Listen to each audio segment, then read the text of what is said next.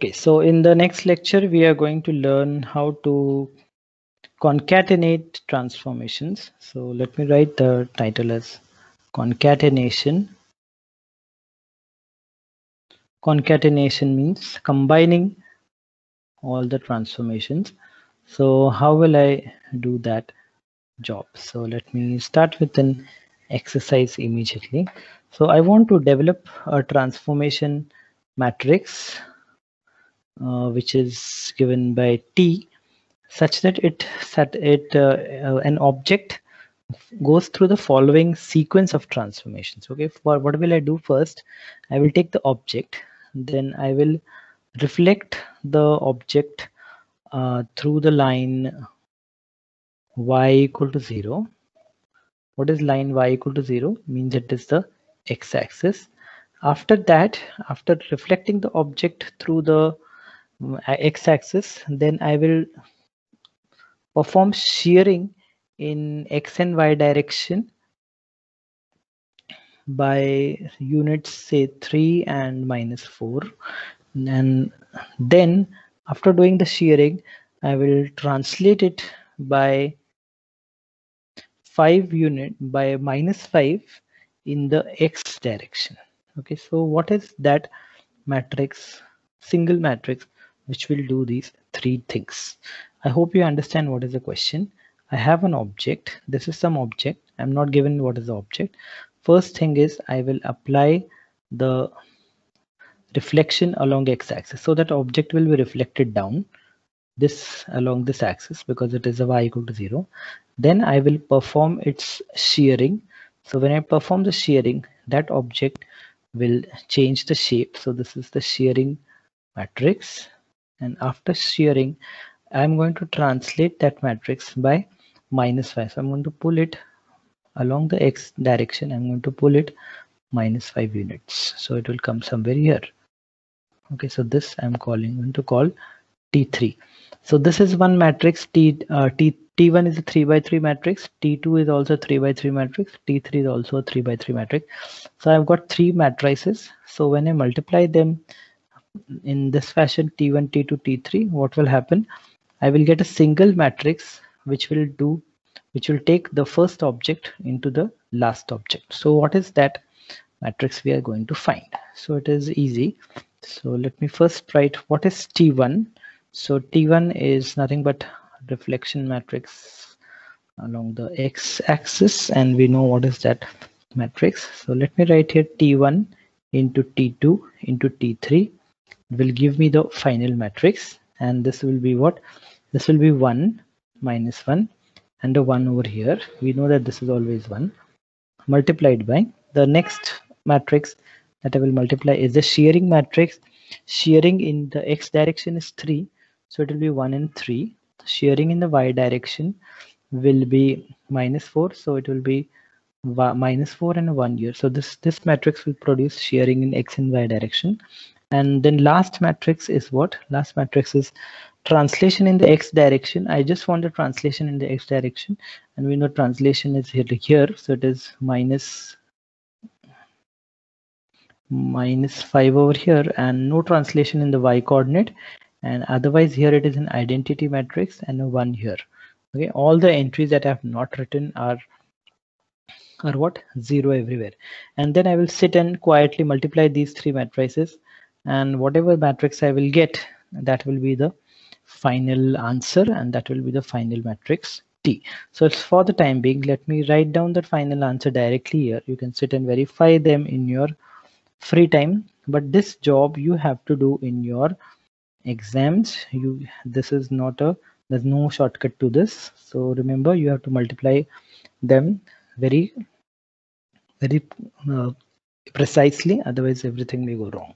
Okay, so this is the answer of this particular question. Let me solve one more question of this type. Let me develop a matrix which is by using the following sequence of transformations. So let me write that matrix.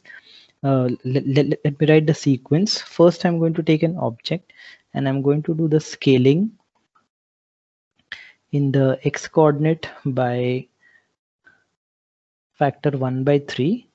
Then I'm going to perform shearing in the y coordinate by 2 units.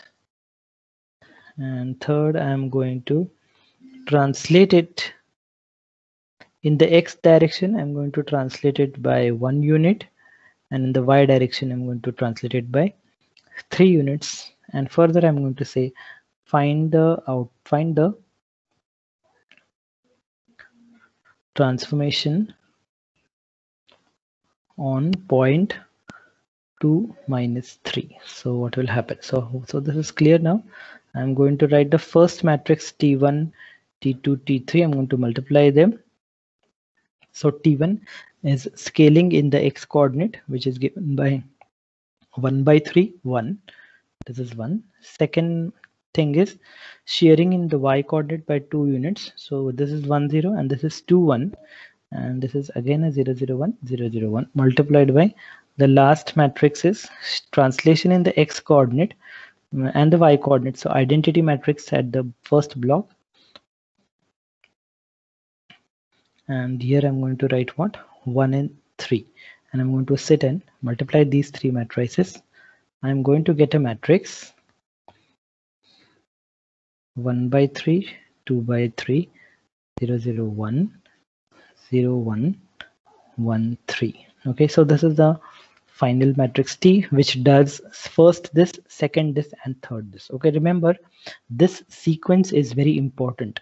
You cannot change the order of the sequence. It will give you wrong answers, because you know that the set of matrices is a non-commutative group. So a dot b is not equal to b dot a. So that will create problems if you change the order of these. Okay, and what is the answer of this? So it means that apply the point 2 minus 3 on this matrix, but this point is given in which coordinates? This is the physical coordinates. So I will convert it into homogeneous coordinates, because what I've done all this job was for this only, right?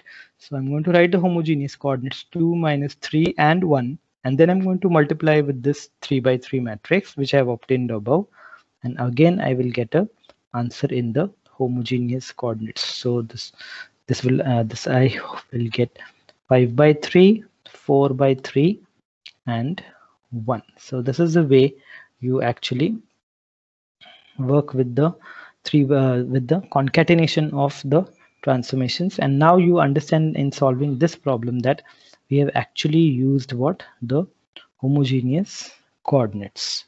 Okay, let us solve one more problem.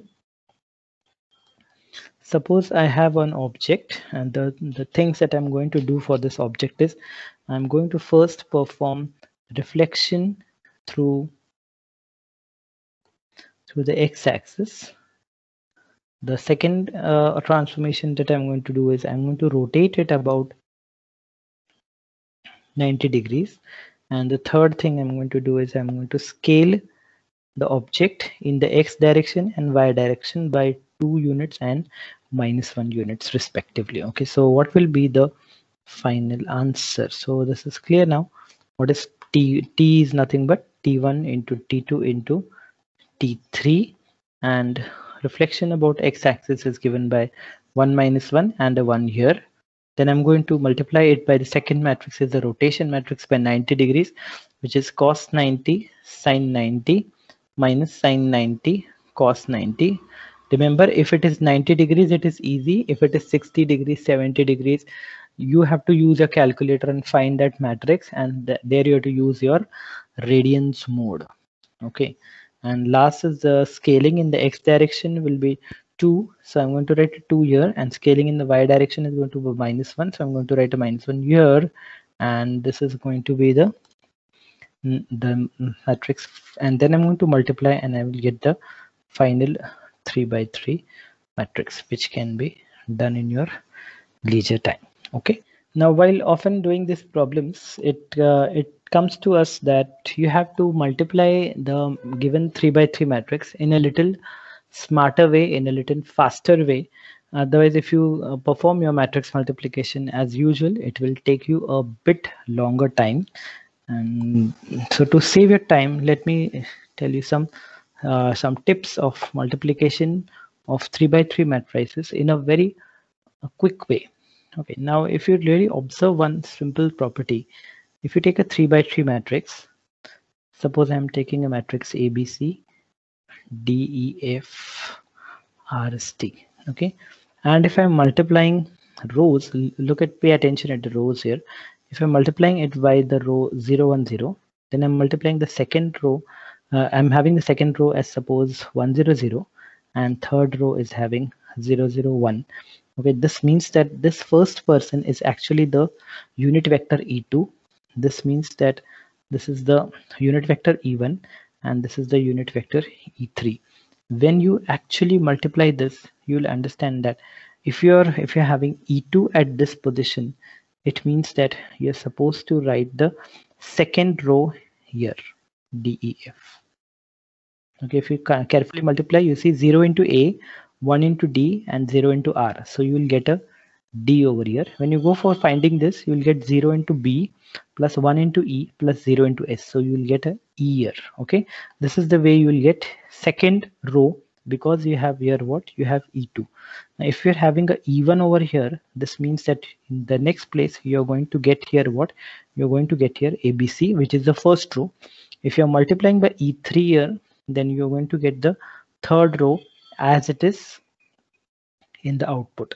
Whereas when you have the matrix ABC, let me write the matrix ABCDEF and RST, and if I'm suppose I'm looking at here, I'm writing 0, 1, 0, and I'm writing 1, 0, 0 and 0, 0, 1.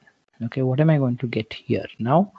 Now when such a type of simple matrix is to the right hand side, okay, then you have to look at the column. Now this column is actually representing what? This is representing E2, this column is representing E1, and this column is representing E3. So when I multiply this, you see 0 into A plus 1 into B plus 0 into C. So I'm going to get a B here. Now you can make a guess that if I'm multiplying by E2 on the right hand side, then I will get the second column as it is. If I'm multiplying E1 on the right hand side, then I'm going to get the first column as it is. If I'm going to multiply by E3 in the last in here, if I have E3 here, this means I'm going to write the last column CFT. So these two tricks are going to help you to understand the matrix multiplications much more faster. So let us take an example. Suppose I am having 1 by 3. So this is the scaling matrix, and I have to multiply it by a shearing matrix, shearing in the y direction by 2 units.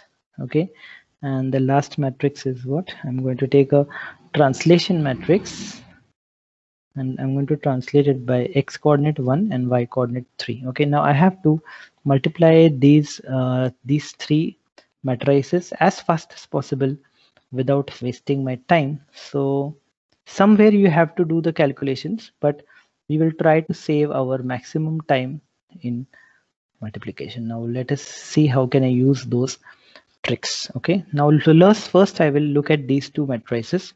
Now this is equal to, this is going to give me, look at the second, here you have E2. So this means that you're going to get the second row as it is.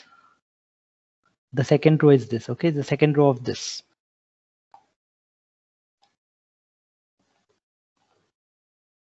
This is E3. This means you're going to get the third row as it is. Right? So the rows are done. Okay, and if you look at this now, if you look here, this is the first column, which is E1. This means that the first column will be of the matrix. Now I'm changing the role of matrix and entries also. Okay, so this is first column, and this is the first column is E1. So when I multiply this, I will get the first column as it is, which is 1 by 3, 0, 0. Are you understanding this? So when I look here, this is E3. This means this last column will also remain the same, which is last column is, so I did something wrong here. I'm sorry, I wrote it wrong here. and the last column will be 0 0 1, so it will be 0 0 1 as it is carried forward. So the only entry that I need to carefully calculate is this particular entry. So my all other entries I could make up a guess of what is it, and when I actually multiply this, now only I have to physically multiply this, and when I multiply 2 into 1 by, 1 into 2, 1 by 3 into 2, I will get a 2 by 3 over here. So this multiplication is of these two matrices. When I look at this particular thing, I'm having a 1 0 0 0 1 0 and 1 3 1. Okay, now can we see what is the answer here? So when I write the answer over here, look at this. This is E2, the second row. E2 is in the second row, means I will write the second row as it is. Who is the second row? The second row is 0 1 0. When I'm looking in, this is E3, correct? I'm looking it from the left side now. This is E3, so this means that the last row will be as it is.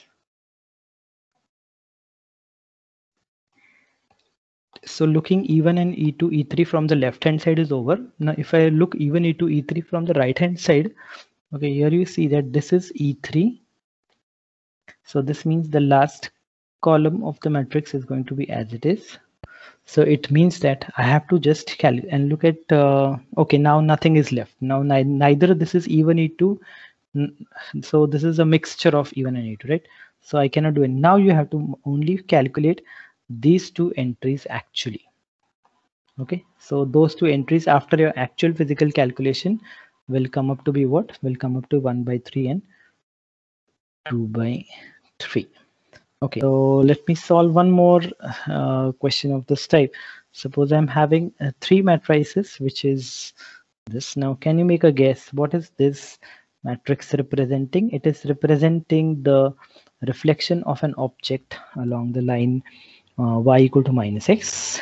If I write this matrix 1 minus 4 0, 3 1 0 and 0 0 1, this type of matrix is actually shearing in the y coordinate is by minus 4 units, shearing in the x coordinate is by 3 units, and then I'm going to multiply it by the third matrix, which is given by one's identity in the top, and I'm going to use, actually I'm saying translation in the x coordinate by minus 1 and translation in the y coordinate by 2 units. Okay, now how am I going to multiply this as fast as possible? So I will look at the first two objects.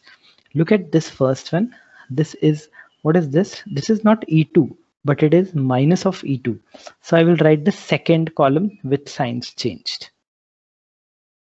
Look at the next one. This is E1 with a minus sign, means I'm going to write the first row of the matrix 1 minus 4 0 with the signs changed, minus 1 plus 4 0. And look at the third one. It is E3, means it is the last E3 as it is, means last row as it is.